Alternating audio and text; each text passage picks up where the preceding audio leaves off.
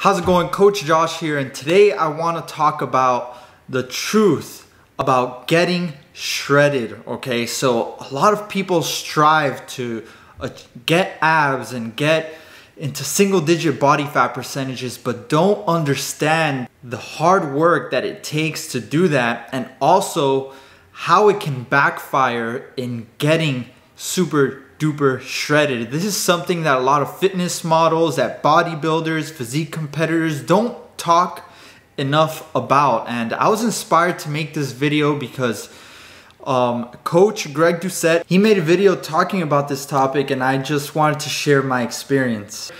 And he knows his stuff, he's very smart, and he doesn't sugarcoat anything. So that's why I really enjoy watching his videos. But I once got very shredded back in 2017, and I'll pop up some pictures right here.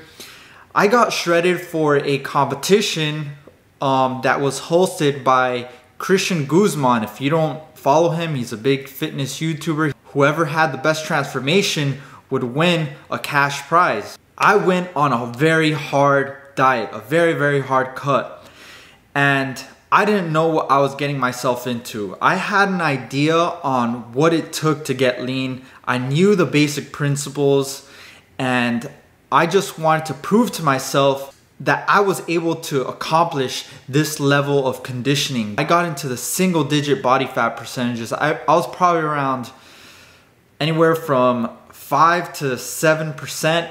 But what people don't understand is, for the most part, throughout the day, you don't feel too well when you're that low. When your body fat percentage is very low, it's the worst. When your body fat percentages start going down into single digit, your body thinks that it's starving. And what people don't understand is that your body wants to survive. So your brain is literally telling you all day to eat. And it's something that it's very hard to explain. It's almost like something's controlling your mind, telling you to eat everything in sight. It's not that you have a weak willpower. It's that your body is strong. Your body wants to survive. And it's so strong at wanting to survive that it controls your mind to want to eat everything in sight. But if you truly want to get to single-digit body fat percentages, there's a price to pay. It's essentially bodybuilders, the best ones who come out the most shredded are the ones who can suffer the most. The more you're able to suffer through a diet and essentially starve yourself to that level of conditioning, the more successful you're gonna be, okay? So are you willing to pay that price to get to that shredded look? In my opinion, if you're not obsessed with something like this, like bodybuilding, competing in a competition, there's really no reason for you to get that shredded. I'm not saying that you should stay fat and overweight and be lazy. No, you should always try to be better than where you are right now, okay? You can always be better. There's a point where you cross a line where it starts becoming very unhealthy. And unfortunately, this is something a lot of physique competitors, bodybuilders don't talk about. They just talk about the grind and staying focused and pushing through it. But this is not easy. It's very hard on your body. It's very unhealthy.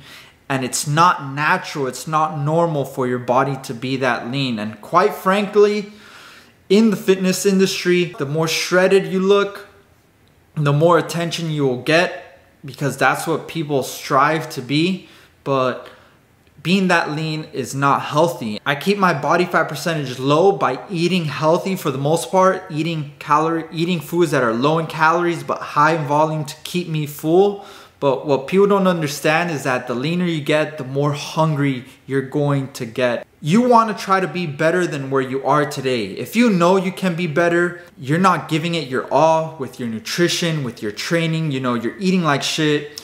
You're training soft, you're not pushing yourself to the limit, then that's when you gotta start paying attention to that. If you know you can do better, then do better. Always strive to do better.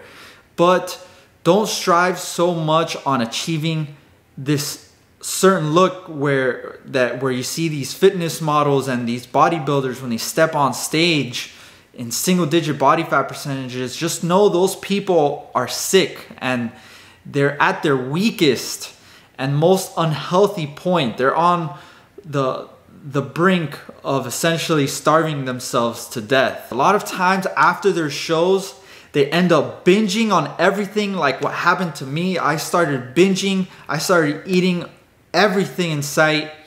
I could have approached it a lot better by including foods that are much more filling, that taste good, right? That are low in calories. But for me to get to that level, I had to essentially eat a lot of foods that it's not sustainable to eat long term. The current diet that you're trying to follow is something you can't follow long term, then don't do it, okay? You gotta follow something that you can adhere to for the rest of your life, because that's what makes a successful diet, okay? If you're having to starve yourself and drain your willpower to get to where you want to get to, then don't do it unless you're absolutely like obsessed about competing or getting to that level of body fat percentage. But just know that there's a price you pay for getting that lean. Hope this provided you with some insight on what really goes on behind the scenes with bodybuilders and physique competitors.